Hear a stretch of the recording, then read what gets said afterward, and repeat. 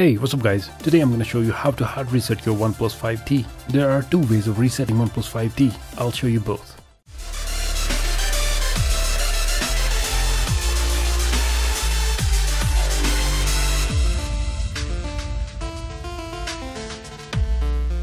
Before proceeding forward with the video, you should know that resetting your device will erase all the data that's present on your device.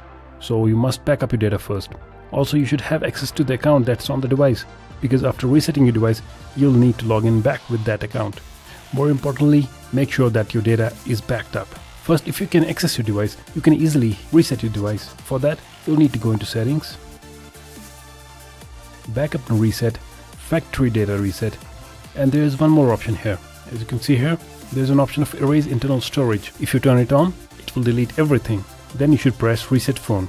Before resetting your device, you should know that this will erase all the data that's present on your device, so make sure to back up your data first. I will not take you forward with this one. I will show you the second method. Second method can be used if you get locked off of your device. For example, you forgot the pin or pattern lock, or somehow your fingerprints get changed, or you had plastic surgery for the face and thus you cannot access the device. For that you can use this method.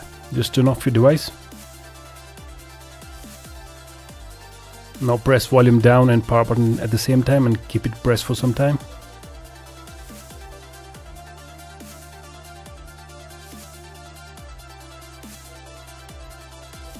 Release it. Select English. And here, as you can see, the option there is wipe data and cache and erase everything. Also, you should know that it will delete everything that's on your device. So make sure that your data is already backed up. Let's press this. This cannot be undone. Continue. Format is success, then reboot.